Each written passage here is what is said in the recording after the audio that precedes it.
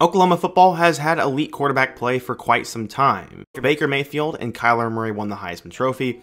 Jalen Hurts was insane in his 1 year there. And most recently, you've had Caleb Williams and Spencer Rattler. Right now, they sort of have a placeholder quarterback in Dillon Gabriel, but the future looks extremely bright in Norman. The Sooners have recently signed one of the top quarterbacks in the class of 2023, and he is a future star for them. He's one of the best quarterbacks in Texas high school football history, could be a generational passer, and has all the tools to get Oklahoma back to the top of producing quarterbacks. In today's video, we're going to be talking about the rise of Jackson Arnold, go through how this guy turned from a 3-star player to a top 5 recruit, and talk about his impact on Oklahoma. But before we get started, be sure to subscribe if you love college football content, leave a like if you want to support today's video, and turn on post notifications so you never miss when I upload. Now, let's get started and talk about Jackson Arnold. In order to understand how Jackson Arnold got to this point, we first need to go back in time.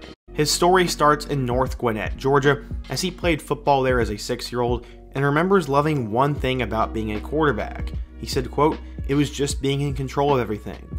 Back then I didn't realize the whole scope of it and how much I could actually control, but just having the ball in my hands every offensive play is something I remember from the very start." A few years later, Arnold would wow the crowds as he threw a 35-yard pass that would stun the adults in the audience, and many knew that Arnold was going to be big time someday.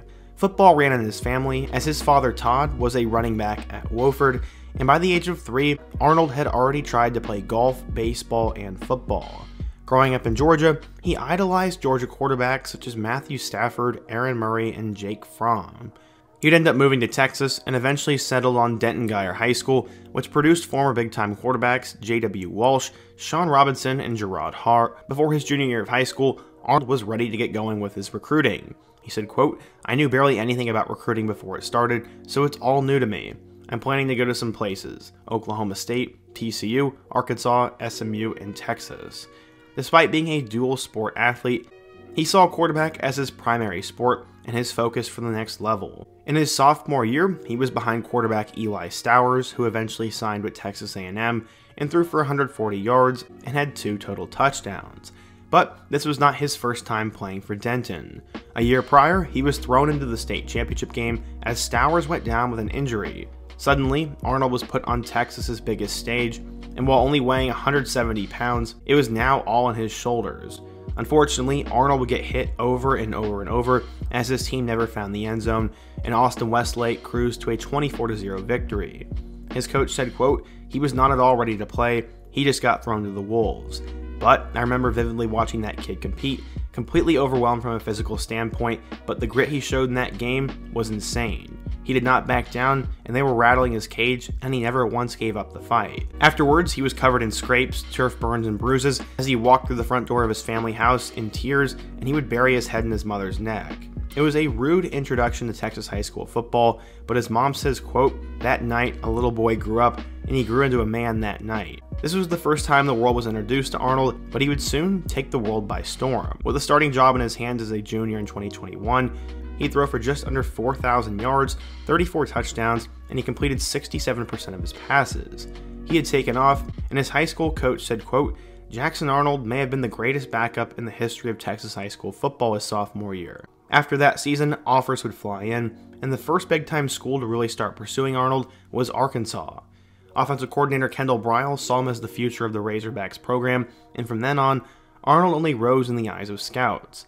In 1 year, he went from a backup to a 3-star recruit, and then eventually a 4-star recruit. It was absolutely insane to him. He said, quote, "It's really awesome. It's pretty exciting to see all of my hard work pay off, and a childhood dream of mine has come true. I'm thankful for the experience that I have." Not only was he a football star, but he was also considered a baseball star. He did end up choosing football though, and took the recruiting world very seriously, and had a few big schools in mind. He visited Notre Dame, Oklahoma, TCU, and Ole Miss, but with the Sooners having 5-star quarterback Malachi Nelson committed, he probably wasn't going to go there. His senior year though was historical. He was named the Max Preps Player of the Year in Texas, as he threw for 4,400 yards, 57 touchdowns, completed 68.7% of his passes, and only had 3 interceptions. Those numbers alone would have been absolutely mind-boggling, but he also had nearly 1,000 yards and 24 touchdowns on the ground. Truly, Jackson Arnold was a superstar. Those are video game-like numbers, and he also won a lot of games and brought a lot of success to Denton Guyer High School. He led them to an undefeated regular season, finishing the year 14-1 after losing in the 6A semifinal. The pressure of playing 6A football in Texas was tough. As he said, it can get a little bit heavy at times with the rankings and offers and all of that stuff. I try not to let it affect me, but it can weigh me down a little bit. He ended up winning Top National Player of the Year and was the Elite 11 winner, beating out Malachi Nelson and Arch Manning. But where was he going to go? Well, he had actually made up his mind over a year ago. For a while, Notre Dame was in the mix, but ultimately it was Oklahoma for multiple reasons, and the coaches were a big factor. He said, quote, "Lebby was one of my first offers, so I've been high on him since he was at Ole Miss. I've kept a good connection with him, I talk to him almost every week, and we just have a great relationship. Once he went to Oklahoma, which is only 2.5 hours away, I knew it was the place to be. The system would also be perfect for him." Arnold said his offense is pretty much what they run in his high school, as its fast tempo has wide splits and RPOs. He also fell in love with Coach Venables, the quarterback tradition, the proximity to home, and his good wide receiver friend Ashton Cozart was also committed to Oklahoma, but did since flip to Oregon. It also helped that Malachi Nelson flipped to USC after Riley left for Oklahoma, so now it would be Arnold's spot in the 2023 class. Despite a disappointing season for Oklahoma in 2022, Arnold decided to stay the course and enrolled early at Oklahoma. In total, he was 28-3 as a starter, threw for 7,497 yards, and had 67 touchdowns, compared to only 8 interceptions. Absolutely insane.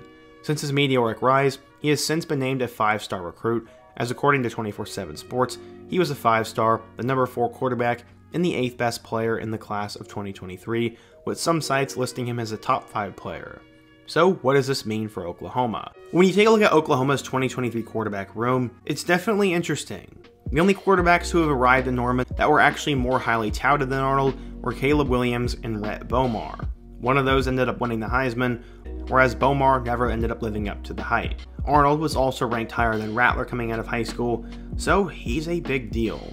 So far, he has enrolled early and has started playing spring ball, and he has huge goals for himself. He said, quote, "Hopefully, I have a lot of wins. A national championship, a Heisman maybe, but more so, a national championship would be ideal." Right there, it says it all. He'd rather win a national championship than the Heisman, meaning he probably prefers the team winning over him having insane stats. I'm sure, though, he could have both. There are plenty of 5-star recruits, and Oklahoma has signed plenty of big quarterbacks, but what makes Arnold different from those other guys? His coach said, quote, "His arm strength, release, field vision, and athleticism. He has feet that rushed for more than 500 yards during the state playoffs this fall, has the ability to extend plays, and has a knack for lifting up his teammates." What does Arnold expect for next year? Well, he said if his number gets called, he's going to be ready to play. He said he's excited to learn under Dillon Gabriel. In my opinion, Arnold will end up being the backup quarterback next year, but if Gabriel struggles, I could see them putting in the freshman. Last year, Dillon Gabriel was alright, but I don't think he was the elite quarterback that Oklahoma fans were expecting him to be, and after a 6-7 season last year, their patience is going to be low, and Jeff Levy's going to put the guy out there who gives them the best chance to win. Maybe Arnold doesn't play, maybe he plays in 4 games, or maybe he ends up starting. Either way, he's the next great Sooner quarterback, was a Texas high school football legend, and is a generational talent.